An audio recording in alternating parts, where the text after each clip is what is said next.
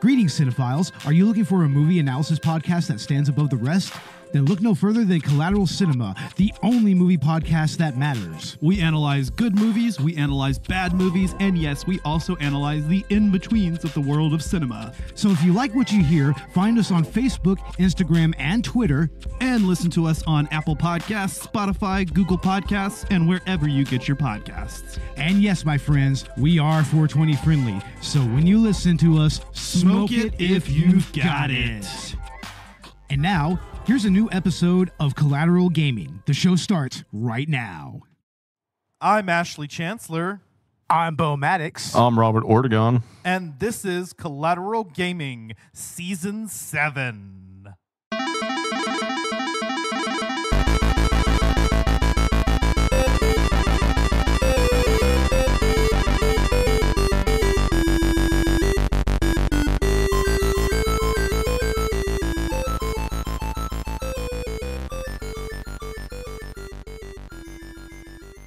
Welcome to Collateral Gaming, the only video game podcast that matters, where we focus on good games, bad games, and everything else in between in the world of gaming. We are podcasting straight from Texas, and yes, my friends, we are a 420 friendly podcast, so whatever you have, smoke it if you've got it. And welcome to Season 7 of Collateral Gaming. This is our season premiere.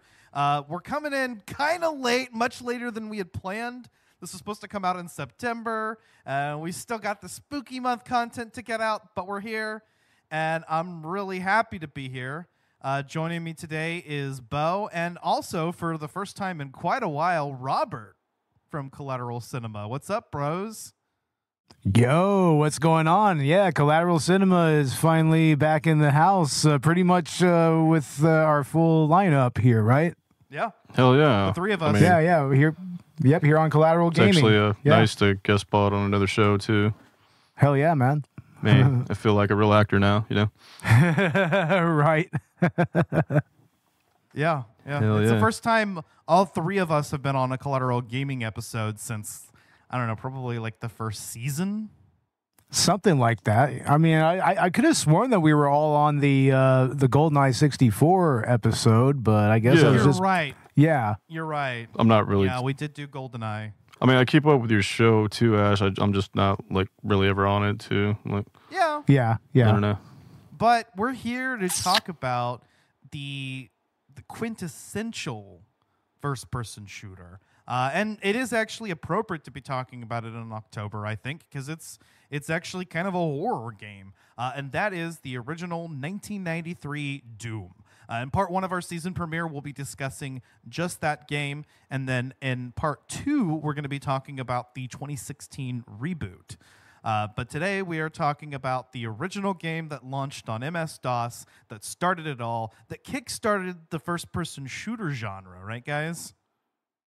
It absolutely did. I mean, it's not necessarily the first in the genre, because, I mean, it was kind of a gradual build up to this particular moment in gaming, you know? I mean, Well, 3D... yeah.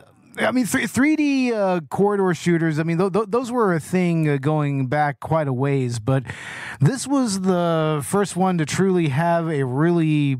like a more advanced graphics engine, like it had a more advanced gameplay. Like, I mean, it was pretty much like took everything that its predecessors set before it and kind of expanded on it, you know? Yeah, I mean, even going back to Wolfenstein 3D There from you go. the same developers, I mean, that was a first-person shooter before Doom, but Doom was the game that popularized the genre. It's the reason why the term first-person shooter exists today, because for a while they were Doom clones. Yeah, there's a lot of those. Not least of which came from the fact that, you know, this game was shareware and had quite a few mods that have been installed over the years, and also the fact that this game has been ported to everything imaginable, from like video game consoles to household appliances. Later on, I think we'll talk about some of the crazier things that Doom has been ported to. But before we get into that, guys, I kind of want to just talk about the legacy of this game and how it, well, what are your personal experiences with Doom? I'm the oldest person here, so I was pretty much there when all of this came out, when shareware started to become a huge thing in the PC gaming sphere, and also seeing how much that really revolutionized how games are distributed and everything. Like, I mean, the whole model was, I mean, you pretty much put this out as kind of a free-to-play game, at least like for the first episode, and then you would mail in money to id Software or whatever, and you would buy the actual full game from them, or you would buy another episode from them. Yeah, so, there would be like an ad in like a comic book or a magazine. You'd have to send in for it. Yeah, or if you finished the episode that you had, it would go to the ending, and then it would tell you to where to actually send in your money and everything. So, I mean, this was kind of the first real form of game distribution that kind of sidestepped the whole console paradigm and really kind of made games a little more accessible to people on the PC platform and whatnot. That whole mail sending in thing, dude, that brings back a lot of memories. It does. It really. I used to like mail in checks to get like Goosebumps stuff. You know what I mean? Yeah. And they would just bring you like, they would send you some books and like, you know, other little pencils or whatever, you know. Hell yeah. Man, brings back a lot of memories. Seriously. Yeah, I don't have quite as much of a background with this. In fact, I really didn't get into this game until preparing for this podcast. But of course, like anybody else, I was aware of it. I was 100% aware of the legacy, and I've played a lot of games that owe everything to Doom. Unfortunately, we don't have Megan on this episode, who actually picked this game for us. Unfortunately, we just had some scheduling conflicts, and we needed to get this episode out as quickly as possible. Hopefully, Megan, you can join us on part 2 when we talk about the 2016 reboot. That's probably going to be me and her. Yeah, it would be cool to hear her perspective on the game since she's the one that picked it. So you'll have to do it with mine, and that is as a new experience. This is one of the few games that I just never really got around to playing up until recently. I had installed it on my Switch maybe a year or two ago and tried it out a little bit, realized it was pretty hard and was going to demand more from me than I was willing to give it at the time.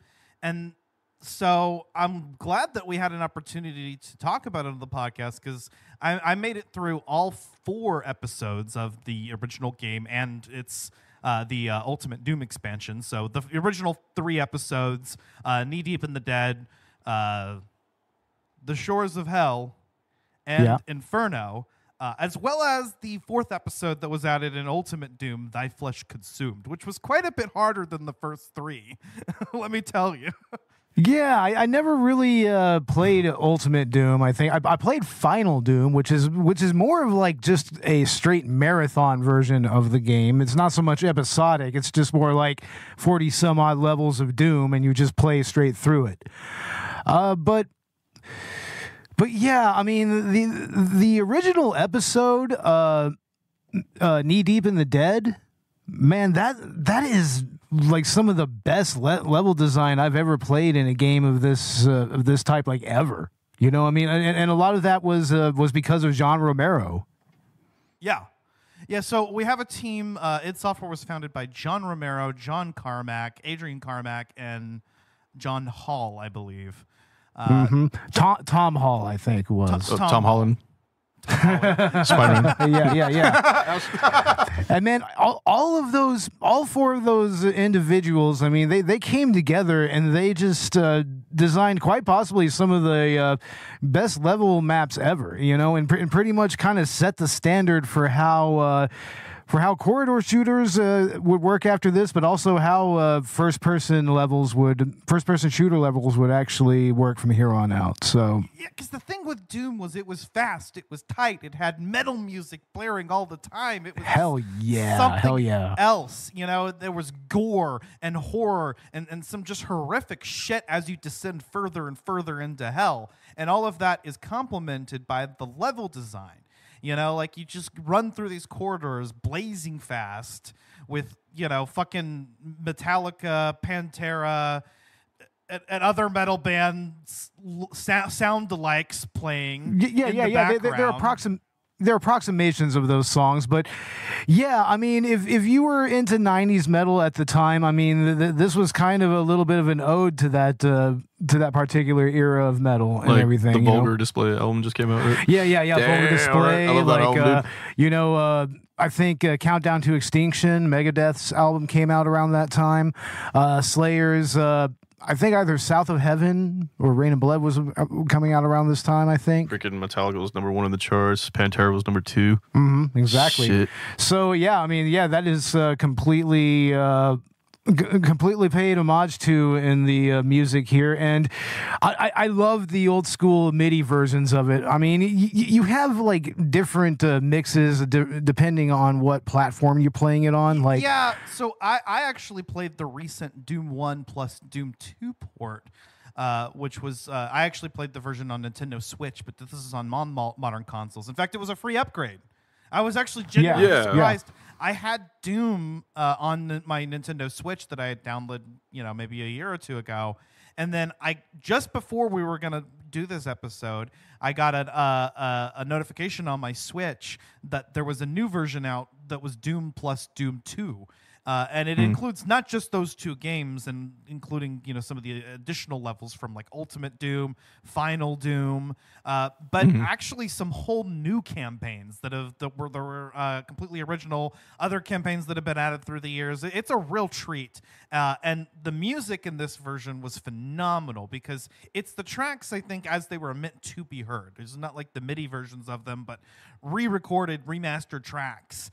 That sound, just like metal.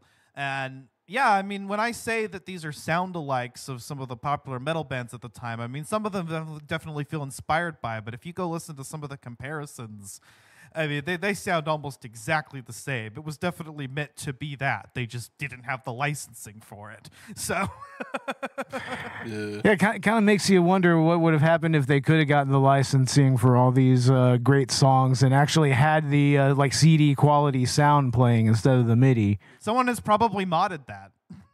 Yeah. Oh, I'm sure they have. I mean, yeah, with the way that the modding community is for this game, yeah, they probably found some way to have the original licensed music in this game. So yeah.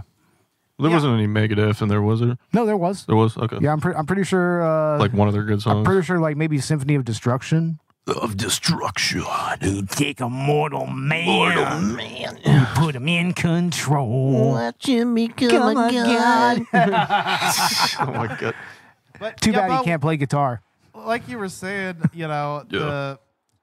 the level design is really, really awesome here. Each level just kind of has a different structure, a labyrinthian structure that as you descend further and further into the chaos, and some levels are easier than others, and sometimes you're going to run into a room and the lights are going to come off and they're going to throw a dozen demons at you. Or in other cases, you're going to be running and constantly opening up the map to see, if you could find where you find that yellow access card key so you can open the door. And there's so many different secrets and little bonuses that can be found in every single level that in corners that you may not think to look in. You might walk forward to this area of the map and then backtrack and find that suddenly there's a platform that wasn't there before, or let me just check this random wall and see if there's a hidden door. Oh shit.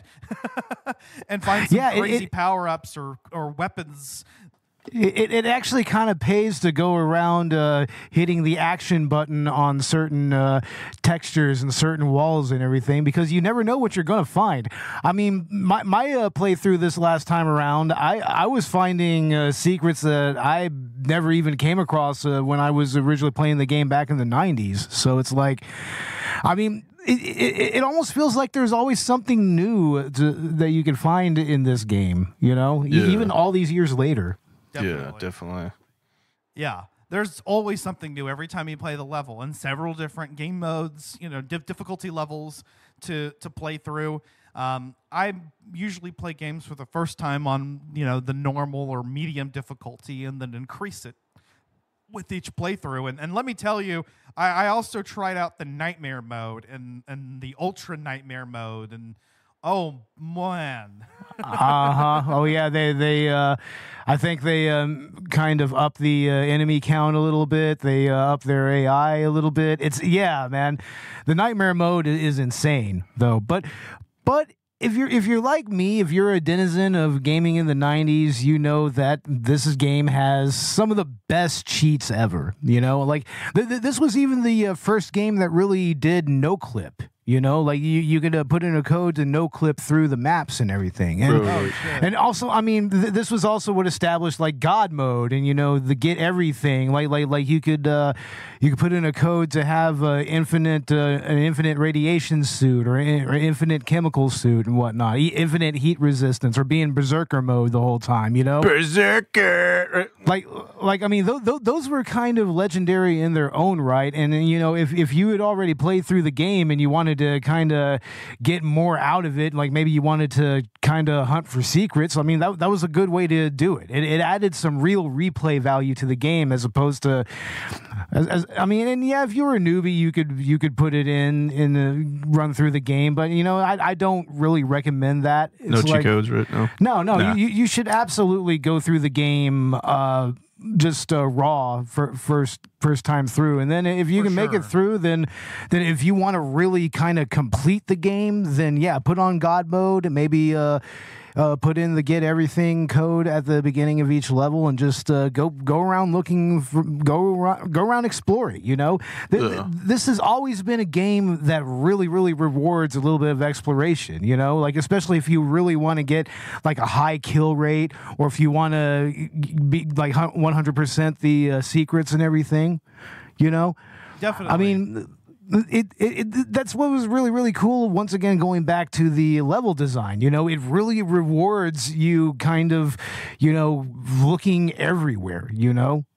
Yes, it really does, you know, and you can find some things that'll help you through later levels if you take the time to explore, you know. And then there are so many things that I was like, wow, if I had known that this was here the first time I played through this level, because I mean, there are parts of the game where if you don't manage your resources well, you know, you really have to struggle, and you might run out of ammo and not really have a lot of powerful weapons to use. Also, if you die on a level and you don't have a save that you can reload, you start every level from square one again, and every episode starts from square one regardless. So, you know, there can definitely be a challenge, and I think that's integral to your first playthrough is dealing with, you know, the sparse resources at times.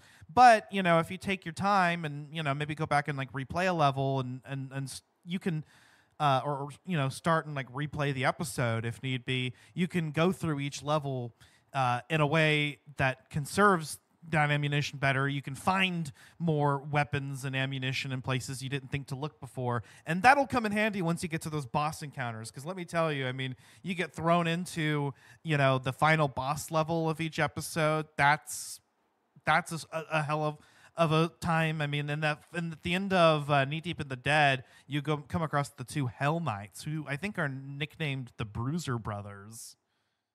Oh man, that particular boss battle has always been an issue for me, because I mean, not only do you have to pretty much take them on head on at first, but you have all that lava around you. So I mean, you're going to lose a lot of health. I mean, no matter what you do there. So I mean, you've really just got to kind of find the right angle to kind of take them on without while evading their energy blasts and everything. So that one, you need a good gun. There's no way around that. Definitely, you at least need the chain gun, if not the plasma gun. Maybe a rocket launcher if you can get a beat on them long enough. You know, the thing about them is that they're very quick.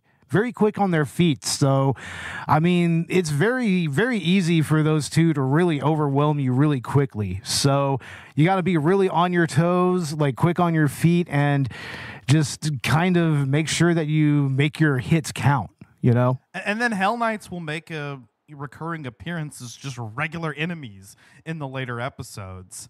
Oh, yeah, I love that.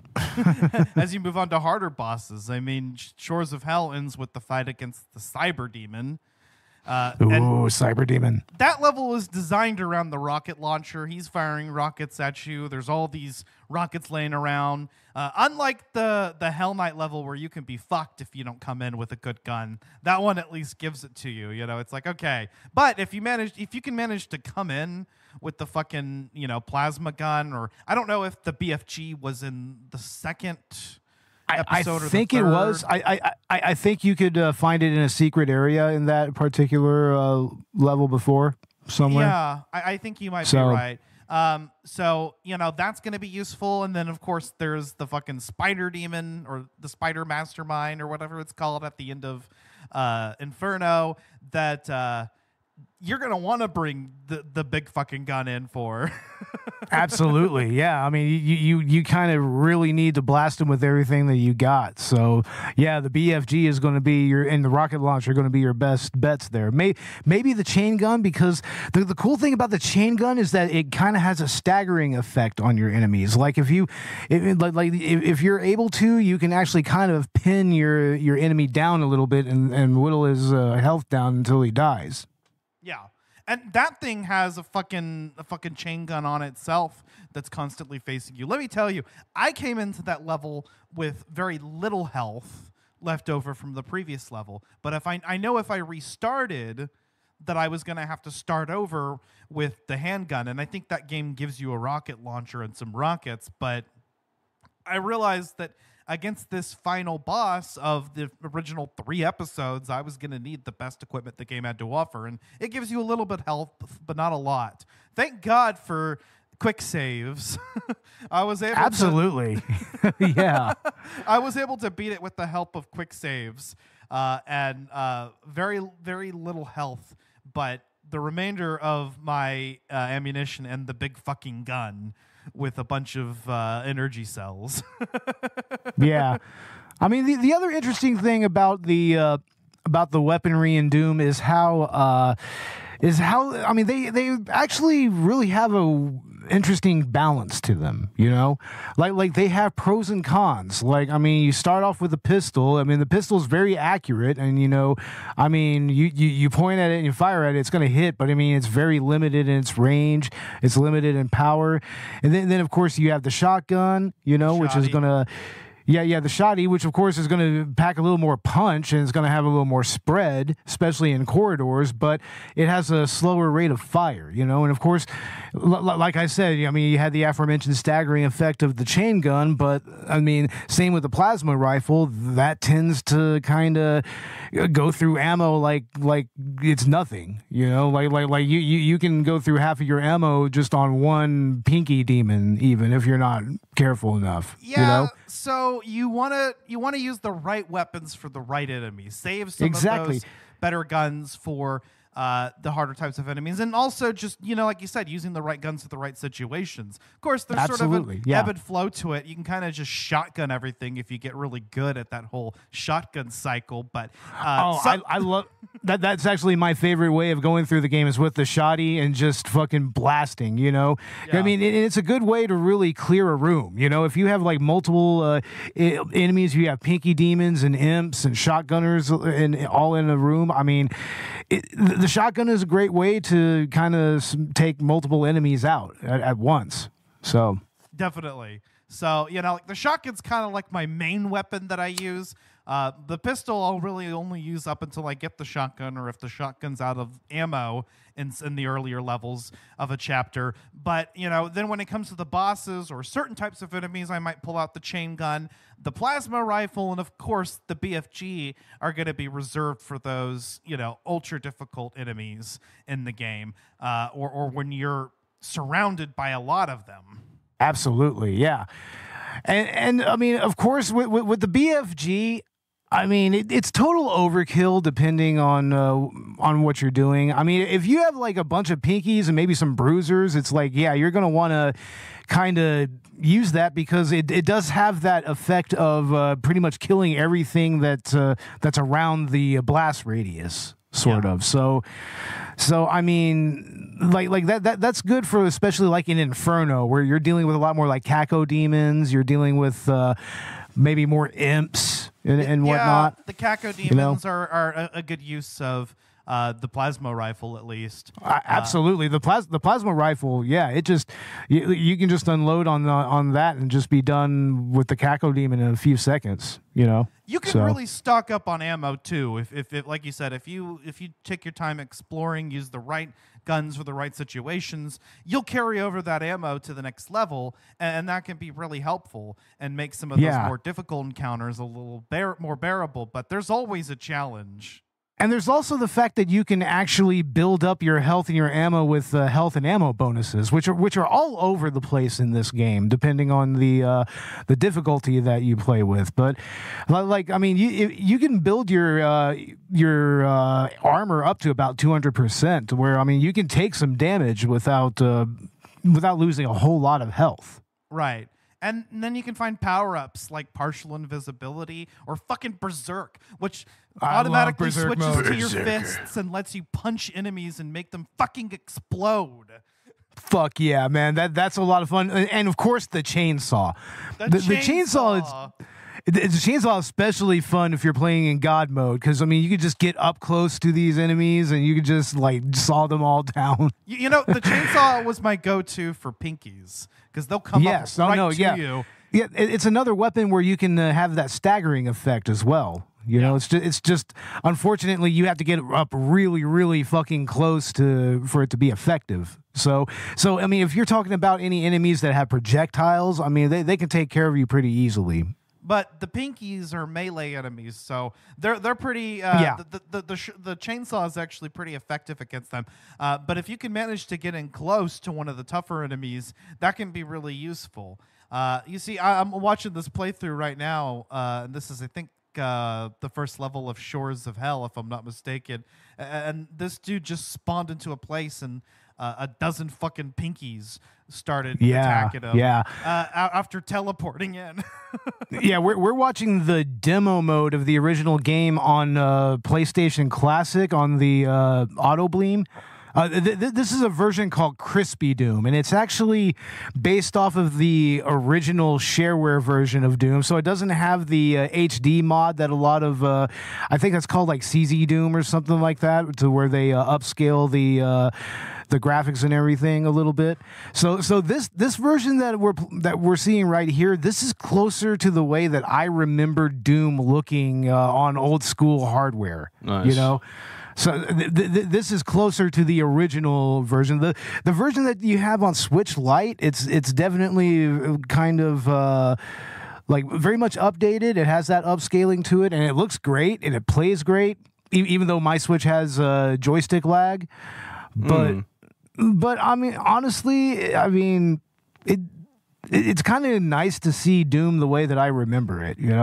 Yeah, dude. My experience with this game was downloading it for the Xbox 360. Oh, yeah. And it was just one of those side games that you could just, play through when you got bored playing Halo 3 or Modern Warfare 4. Yeah. If you just wanted a different experience from something like that, because that was when you started to have the more modern trappings of first-person shooters. You started to have the more milsim stuff and everything. This game was meant to like keep your skills sharp in first-person shooter to just go back and forth and just play all the shooters just to keep your targeting right on center, really. Yeah, but it also kind of feels a little arcade-ish, right? It has kind of that Twitch Actually, gaming I feel. did download the arcade version for the Xbox 360. Yeah. Huh.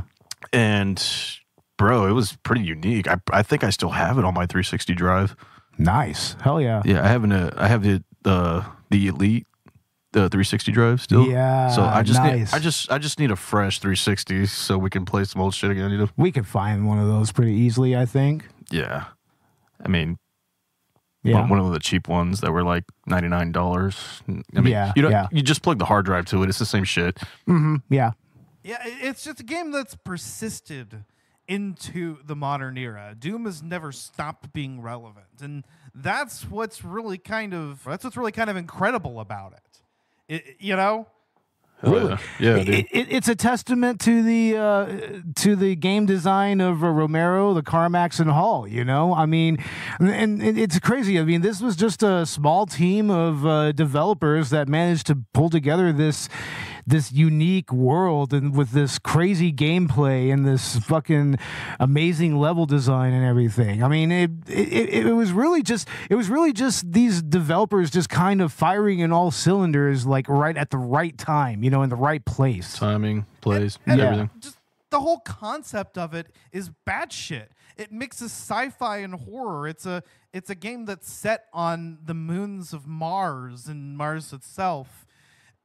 Where there's experiments going on with a futuristic corporation that fucking is opening portals to hell, and hell starts taking over. And you are a UAC Marine that was sent to one of the moons of Mars because you assaulted a superior for ordering you to fire on unarmed civilians. I mean, how fucking metal is that? That's metal as fuck, dude. Just regular fucking Marine is just descending further into hell, seeing all sorts of fucked up shit and dealing with hordes of terrifying monsters and straight up punching them in the face and making them explode while metal is playing. A big part of that, though, was because what this game was originally going to be, it was going to be a version of Alien, apparently. It was going to be based off of the Alien franchise. So, okay. But that fell through, and instead of the whole, you know, alien species angle and everything, they kept the sci-fi horror thing, but they decided to bring in the more overt satanic imagery and everything, which... Panic. Yeah. Oh, I mean, this definitely played a big part of the satanic panic of the 90s as well. Yeah, because it was a huge thing with Columbine and shit. Oh man, we need to talk about that here in a little bit. It's like, yeah, I mean that little bit of infamy here, Ooh, yeah. But yeah, it's like, I mean, that's kind of the origins of Doom in its own right, and interestingly enough, not too long after this on PlayStation, they would make a first-person Alien trilogy game. So, I mean, that game would eventually be made, and it would utilize a lot of the mechanics that Doom actually set in stone. Yeah. Yeah, and it's just a crazy fucking experience. I mean, Doom, along with Mortal Kombat, is one of the reasons the ESRB exists. Absolutely. Yeah, definitely. And I like how each level just kind of descends further into the each episode descends further into the madness. I mean, you go from one moon to the other to hell itself, and then by the end of the original 3 episodes, you find yourself back on Earth. Everything seems fine, and then all of a sudden you found out that the demons have come to Earth and your pet rabbit's head is impaled on a spike. How metal a fucking ending is that? Metal as fuck, dude. It's like, god damn it. And then it goes right into Doom 2 and everything, which was another good little expansion of the core gameplay.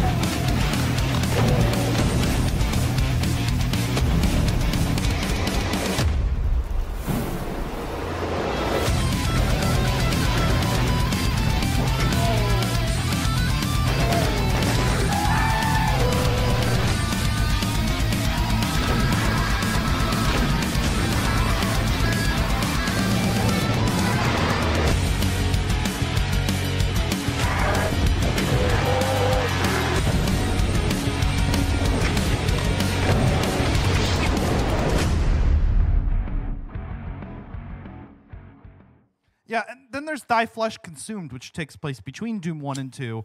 Has you going through several levels of just these like areas that are floating above the earth, and it's just kind of I think it's kind of the journey, you know, from where you end up at the end of Doom 1 to Doom 2.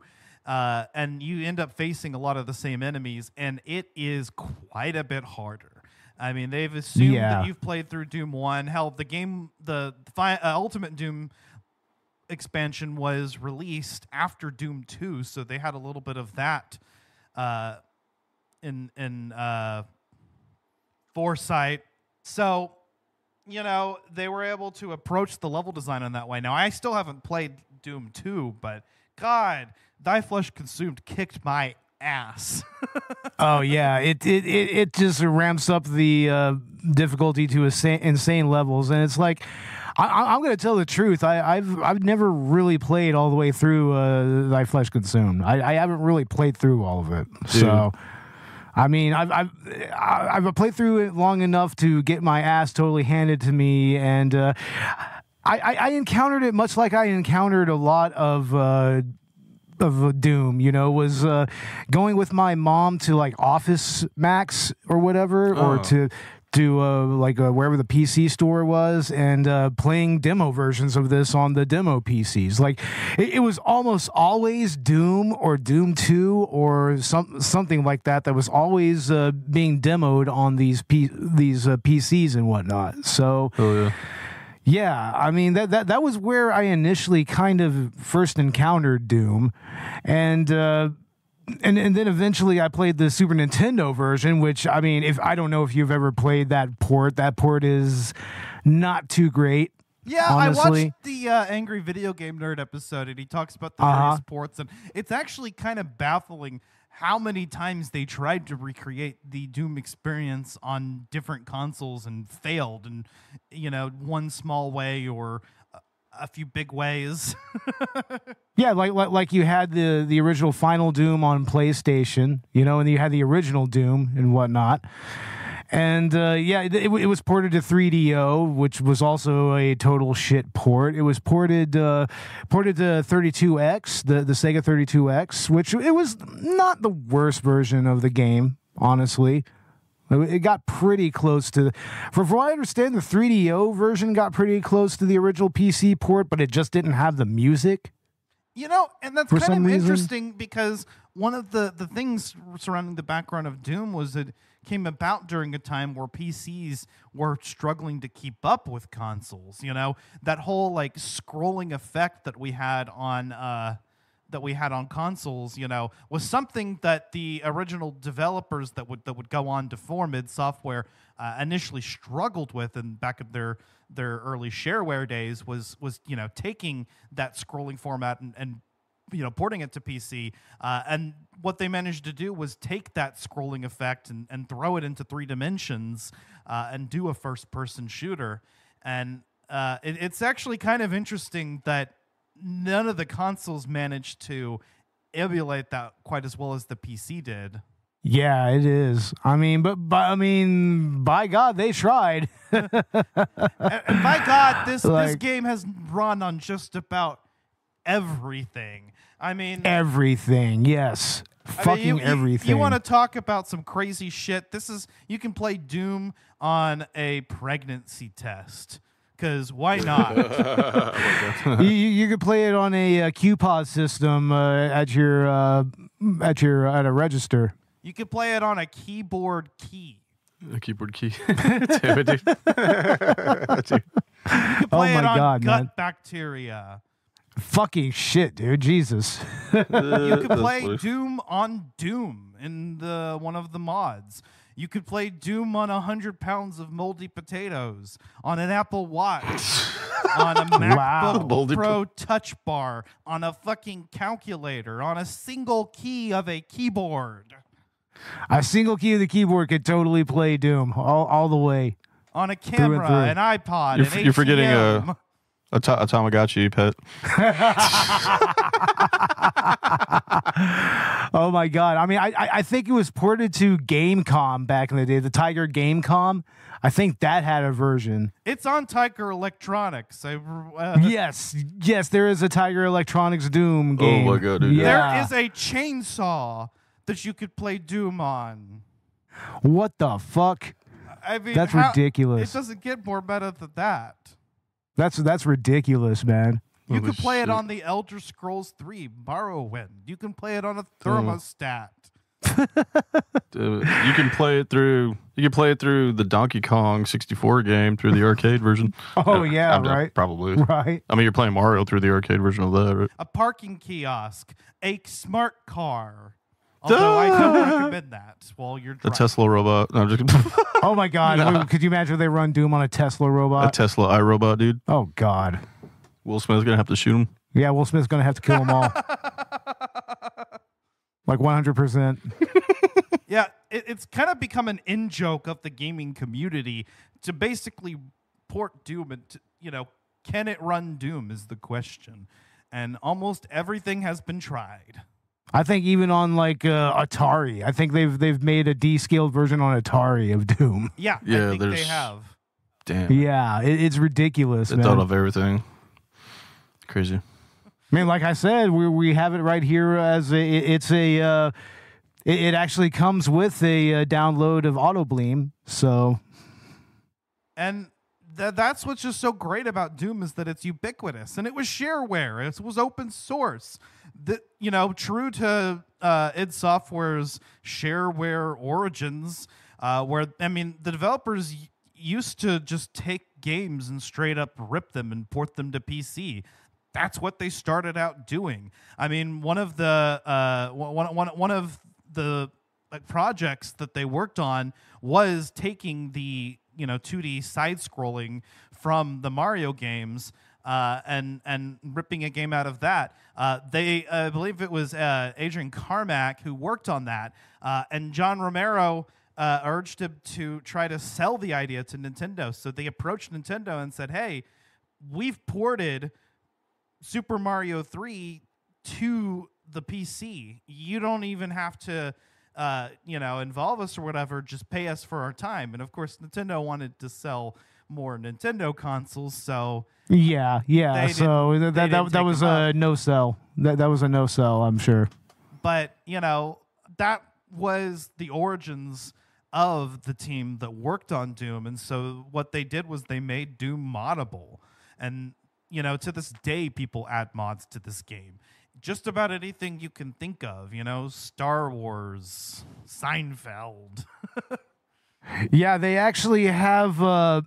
There actually is a infamous horror mod called MyHouse.wad, which apparently is a pretty freaky horror game using the Doom the Doom engine and everything. But we if we're going to get into mods, we should talk about quite possibly some of the most infamous WADs that was ever made. And they were made by a couple of little shits by the name of Eric Harris and Dylan Klebold, the Columbine shooters. They actually made they were very, very deep into the WAD community at the time. They made a video showing what was going to happen before it happened. Yeah, they made the Remember basement watching tapes, that? but Oh my God. they also made a bunch of Doom WADs, and some of them you can actually they found them and they released them on the internet. I think you can go on itch.io right now and you can download the original WADs that were created by Harris and Klebold. But the one that you can't find because apparently it is sequestered under police custody and everything. Legend has it they did make a WAD map of Columbine to actually plan the attack.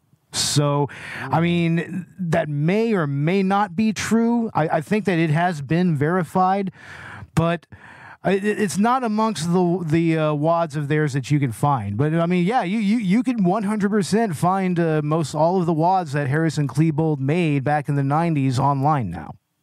Yeah, it's all there. Yeah. It was lost media for the longest time, and now they're all available. Other than the more infamous one, they're all available now. Damn. Crazy shit, man. Yeah, I mean, and that just adds to the overall controversy of Doom, because Doom was like very, very, very deeply scrutinized even more after Columbine. Yeah, they try to take it to court and pull everything off the shelves too. Yeah, they even did. then. I mean, the game was never actually banned, but this almost came close to banning this game. Very close to it. God damn. But But it's not like anything that id Software could have controlled because, I mean, it was open source moddable content, you know? I mean, what can you really do there? Right. Yeah. Exactly. I mean, a game is not killing people. It's the person that's doing it. Come on. At the end of the day, yeah. we're talking about come on, some man. very fucked up people that happen to be fans of it. And, you know, that's a They correlation. did the same. They did the. Dude, oh, I'm sorry. They did the same thing with the music in the 80s. Yeah, exactly. You know what I mean? They tried taking Iron Maiden to court, Judas Priest to court, Ozzy Osbourne to court. And that was all pretty much from the same satanic panic that scrutinized this game as well. And Yeah, this man. game That's had the that very balls same. to have actual satanic imagery. Hey, fuck yeah, man. I mean, there's pentagrams all over this. There's a goddamn map that's an entire pentagram, for fuck's sake. Yes. I mean, it's like, I mean, that's just something that you have to say. This is one of the most metal video games ever made. I mean, it's metal all the way through and through. Fuck You yeah, know? it is. And you know, I mean, and that's something that, you know, gamers and metal have been a thing for the longest time. Yeah, you know? honestly, it's one of those games where you just sit down with a fat sack of weed, really. Fuck yeah. It's also one of those early stoner games. Yeah, just kind of. play all night and just get some good KB bud or something. Haven't had that in a while, but I'm sorry, I don't know what that is. 100% though. I mean, you could tell this game was made by a bunch of fucking metalhead nerds, you know? Absolutely. Fucking absolutely, man. And I wouldn't be You know? surprised if they were smoking pot while they were programming it. Yeah, this is definitely a stoner video game right here. Oh, definitely. Like without a shadow of a doubt. Play it all night and just have a good time. Hell, I would say that probably a good 420 special for Collateral Gaming would probably be Doom clones. You know? Yeah, honestly, that would be. That's not Because a bad idea for a 420 edition of the bonus round or something. Yeah. I mean, I can tell you right now, if there's one thing that was cloned more than Mortal Kombat, it was Doom. You know, I mean, no shit. GoldenEye looks like this, right? Yeah. Damn. And there was there was a lot of games that came out in the on the 3DO and everything, like PO'd and Killing Time, you know, and also games like Duke Nukem and Redneck Nukem. Rampage. We forgot about Duke Nukem, bro. Yeah, Duke Nukem 3D. Shit. I mean, this game laid the groundwork for those games, obviously. Yeah. In addition to spawning numerous sequels, expansions, and reboots, it also, as I mentioned earlier, popularized the first-person shooter genre and made gaming a viable career for a lot of people. It would not be an understatement to call Doom arguably the most influential video game of all time. It really is. I mean, it pretty much set the gaming industry on a course for bigger things in so many ways. It's still got the most downloads, you know? It does. You know, this is still, I mean, it's one of the most ported and most downloaded games of all time, really, when you really think about it. Yeah. You need to have this. It really is. Yeah. Yeah, Doom is one of those things that I think any gamer needs to play. And also, another thing that it invented was the deathmatch. Absolutely, that's right. Yeah, death matches were a big part of Doom WODs back in the day. It was doing multiplayer matches. So yeah, not the first game to is have multiplayer, but the first game where you had 4 players fighting each other to the death. And exactly. And John Romero literally invented the term deathmatch. Yeah, and just think about what that has led to. I mean, especially with multiplayer online gaming and everything. I mean, you could argue that there wouldn't even be like a Fortnite if it wasn't for the death matches in Doom. Yeah, I remember playing deathmatch on like Halo 2, sorry. There wouldn't be a Call of Duty. I mean, with the release of Black Ops 6, and God, that game is phenomenal. Well, we can't wait to talk about it, but that wouldn't exist. And yeah, like Robert just said, yeah, you wouldn't have the Halo deathmatch, which is pretty much what set the standard for modern death matches nowadays. The first time I played that, guys, it was like on Xbox Connect. You had to wait for like everybody to join in. It took you a while to find a game to get into fucking Xbox Connect, you know? Yeah. I remember doing that shit. Damn it, man. Yeah, I mean, Doom is the reason, that shooters are as popular as they are today, and multiplayer games. It really, gaming as a culture owes it all to this video game. And I guess that's as good a time as any to get into our final thoughts on Doom 1993. Starting with you, Robert. My final thoughts on this. This game is like one of the originals that you can play all night if you have to, you know what I mean? Like, just sit there with your buddies, maybe just switch off on the controller or whatever, Or play multiplayer together. There you go, Exactly, multiplayer this thing, and then, like Beau said, this thing leads you into, like, wanting to play more other, like, first-person, like, 64 games that are like this, too, almost, right? Yeah.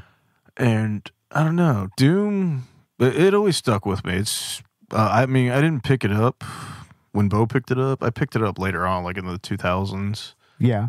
But it was always a game that you can always like sharpen your shooting skills, you know what I mean?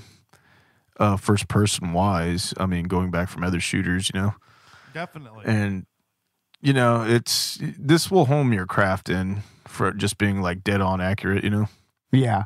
Yeah, definitely. And yeah, that's my experience with this. Hell yeah. Yeah, you want to get good at any first-person shooter, play the original Doom. Yeah, definitely. As for you, Beau, what are your final thoughts? Well, first of all, I think that there's one thing that we left out was one, or a port that we left out. Maybe it's not so much a port, but it's its own game, is Doom 64, which, it's pretty much kind of its own animal. It's its own type of game in its own right, Yeah, the 64 version, dude. I want to buy it now, Yeah, they pretty much took the game and they pretty much like just rebuilt it from the ground up for the Nintendo 64 and to take advantage of like that analog stick and everything. So yeah, I mean, if you ever have a chance to play Doom 64, play that. But as far as this original game right here, it's like we said, this is really, really influential gaming lore here, I mean, this is such a storied game that, I mean, I don't know how much more we really added to the conversation as far as, how important it is, what it means for, like, the gaming industry, like how, this probably led to a lot of people becoming coders and everything, in other ways, outside of gaming, I mean, this really kind of it influenced the culture of PC gaming. I mean, I would say this is probably the origins of PC Master Race lore. Yeah, this is like cyber cafe shit. I love that stuff, dude. Yeah, definitely. But I mean, just the fact that it was also so accessible. I mean, there was a lot of ports that you could choose from. Not all of them great, So yeah, even if you weren't, even if you didn't have a PC that could run it at the time, I mean, you could find a way to play it. But I mean, nowadays it's so ubiquitous that, like we said, I mean, you can play it on almost anything. Yeah. I mean, like you said, we're playing the original shareware version right now on Crispy Doom on Auto Bleem on PlayStation Classic. So it's like, it's just so it's just always kind of been there. You know, I can't really think of gaming culture without it. Yeah, you can download this emulator to basically anything now. Yeah, and you can pretty much, and because it's open source, you can pretty much make your own first-person shooter from the Doom engine. Yeah, I mean, not just make WADs, but using Doom, you can even make your own enemies and your own characters and whatnot. So, I mean, this opened up so many different creative avenues for gaming. That, I mean, it was such a leap forward for PC gaming, for graphics, for overall thematic elements and everything, and it's still to this day, it's very, very of its time, but it still feels fresh as well. Like especially with a lot of the upscaling that's been done. Like, I mean, it's just real difficult for me to really put in words how important this game is to me. So Yeah. Yeah, man, it's important to a lot of people. Doom is, again, arguably the most influential video game of all time, and I'm so glad that I finally got a chance to experience that I got to struggle with it and fight through these difficult hordes of enemies and experience this metal fucking story, you know, to be able to use the big fucking gun on the game's hardest bosses. Doom is, again, an experience that every gamer should have. Anyone that calls themselves a gamer should have. And, you know, by today's standards, it might seem kind of tame, but at the time, this was crazy fucking shit. Honestly, I think it's still pretty wild. I mean, there's imagery in the game like a dude being crucified above a pit of blood and a beating heart. So, I mean, if you take the time to look at these environments, I mean, this fits, you know, well amongst the annals of gaming horror history. But yeah, Doom is just such a metal fucking experience, and I'm so glad I got to experience that. It's a franchise that's going strong. I mean, we just got Doom Eternal a few years ago, and we're looking to the release of Doom The Dark Ages, which is a prequel to the 2016 reboot, I believe, here very soon. So it's a great time to revisit this franchise. It's one of the most accessible video games of all time, if not the most. You can find it on just about any platform or things that aren't platforms as well. So there really there really is no excuse. It's a fucking experience, man. And I'm excited to get into part 2 where we're going to talk about the 2016 reboot. Megan should be joining me for that. And we can discuss that game and compare it. I've been playing through the levels, and yeah, I mean, it does a really good job of modernizing the whole thing and still feeling like Doom. But there's just this quality to the original 1993 game that keeps it relevant and will continue to keep it relevant. As the Angry Video Game Nerd said, we will probably be playing the game when we go to Mars.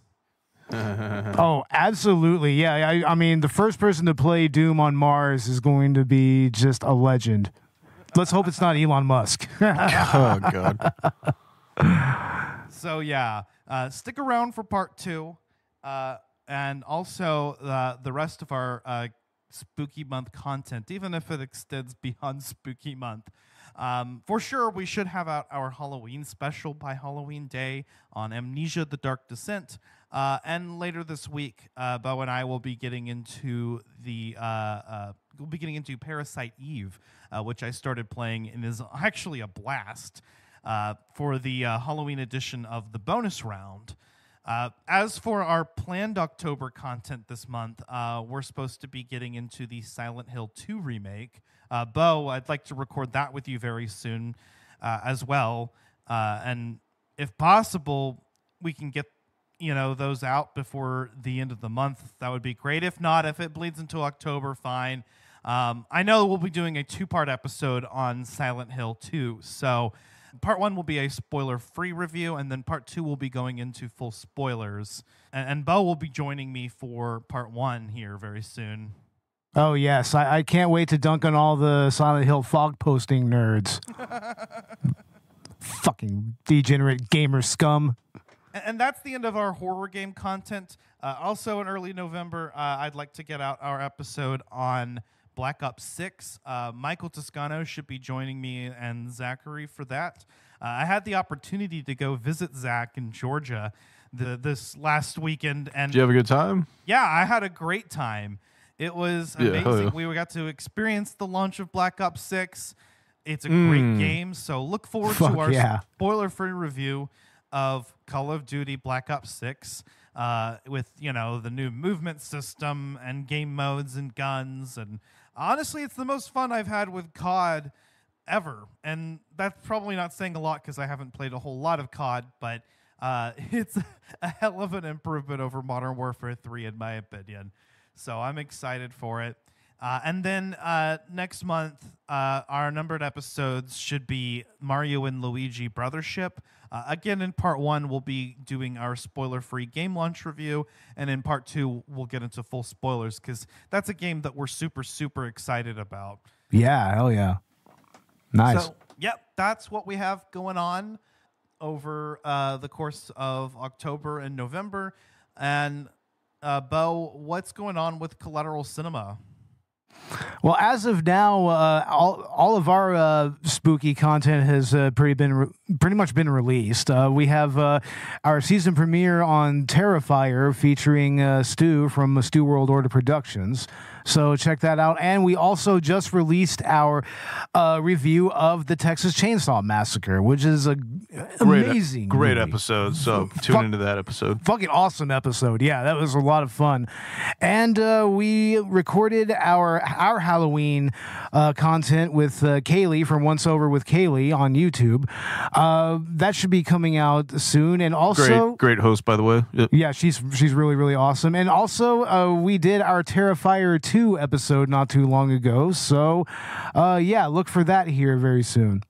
Hell yeah. Yeah, that'll be Terrifier 2 will be the Halloween edition of the director's cut. Yes, that's for the director's cut. Yeah. All of that's been recorded, so we should have that out by the end of the month. And then November, I think we're doing Back to the Future and Street Fighter 94. And the guest host that we have for that on Street Fighter, we have Vern from the Cinema Recall podcast and Jim from Film Rage joining us. Both of them are alumni of the podcast. They're friends of the show, and we are more than happy to have them on that episode. And on Back to the Future, we are going to have Reading Between the Reels with us. They've been good friends with us on Twitter for many years. They've reposted our content, and we've reposted theirs, and we're finally going to have them on the show. So, yeah, look for that coming up in November. And I don't know, maybe... I don't know what new movies are coming out in November. Maybe we can do an At the Movies episode or something. Can't really think of anything. We should. We'll have to look it up and see. Because I'd love to do another At the Movies review. Street Fighter 94 movie review, by the way, will be a Collateral Gaming collab because that is a video game movie. And I am in talks with Robbie Sherman from Conversations with Robbie Sherman about doing a episode with him on one of the Lupin the Third movies. So yeah, look for that on his show coming very soon. Very cool. And Robert, as our special guest today, do you have anything to plug as far as your filmmaking career? Actually, it was pretty much an honor to be on the show with you guys. I mean, I wish we need to work together more. I feel like I need to be on the show more now too. Yeah, play more games and everything. Yeah. Come on, actually, Collateral Gaming more. It's always good to work together with each other. Hell yeah. Push out more contact any way we can. But in the filming wise, I'm still trying to push together a beginning of a script though. You know, I have a little bit of writer's block right now, but damn it, hopefully to move past through that and just collaborate on a script maybe with you guys. Yeah, but right now we do have Texas Sundown on the Collateral Cinema YouTube. You can find that there's an 11-minute short. It was written by Robert Ortegon, starring Robert and also both of us, and also directed pretty much by all of us and everything. So, Ashley Chancellor's my co-star, second lead. So there's a future there. Yeah, I am. There's a future there for that second lead. So check that out. And they're also Killing Night. That's out there somewhere. Yeah. Wherever you get your YouTube. No, sorry. Yeah. And if you're looking for wherever you're getting your YouTube, that's a great short film to watch during the spooky season. So if you're checking this episode out before Halloween, then that's some great fucking content for the season. Hell yeah. But you can find us wherever you get your podcasts. We are on most social media platforms as well. We do have a Patreon. It hasn't been updated in forever, but It's there. You can also check out our merch store on TeePublic and get you some Collateral Media swag. Very soon, I think Beau should get the Collateral Let's Play content started back up again. So stick around for that and check out what I think you're going to do a Phoenix Wright playthrough. And Ooh, yeah. you have That's right. Objection! Beat 'em up Fridays. I don't know. I'll probably get back to Beat 'em up Fridays pretty soon. I took a break from it because I don't know. Those games were starting to kind of blend together a little bit. Fair enough. But yeah, I'll be getting back to that very soon. That's still fun content to get into. Yeah, and honestly, like, I mean, I've been just struggling to get most of this content out, so I haven't really had a chance to plan it. But with any of the games that we're covering on Collateral Gaming, you know, that I'm playing through, I think that I might as well record myself and do some Let's Plays, just playing fucking games that we're doing prep for, or just any other games that I happen to come across, anything I'm not doing on the podcast, and have a chance to kind of bring that up. Maybe new games that have come out that we haven't been able to do a game lunch review for. So stay tuned for more Let's Play content. One of these days I'll remember before I get on a game to just record myself doing it and upload something. Yeah, definitely. Yeah, so we'll contribute to the Collateral Let's Play content as well. But I guess that's all we've got for now. So stick around for part 2 of our season premiere on the Doom franchise. Once again, welcome to season 7 of Collateral Gaming. We're calling this the Golden Season. Welcome to the show, baby. Not only have we covered Doom, which is, one of the most influential, if not the most influential video games of all time, but we're also going to be covering Ocarina of Time, which popularized the action-adventure genre, and Super Metroid. So Hell yeah, Super Metroid. It's going to be a great fucking season with a lot of bangers, and it's just getting started. But with all that being said, I've been Ashley Chancellor. I've been the Doom guy. And I've been your special guest, Robert Oregon. This is Collateral Gaming, and we are out. Laters, y'all.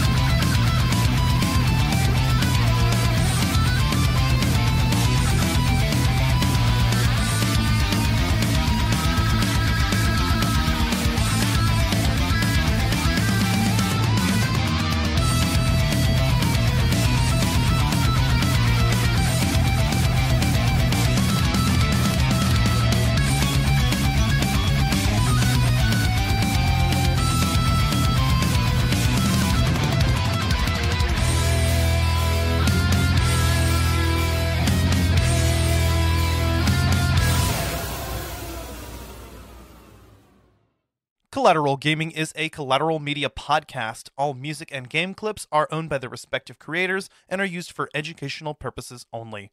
Please don't sue us. We're poor.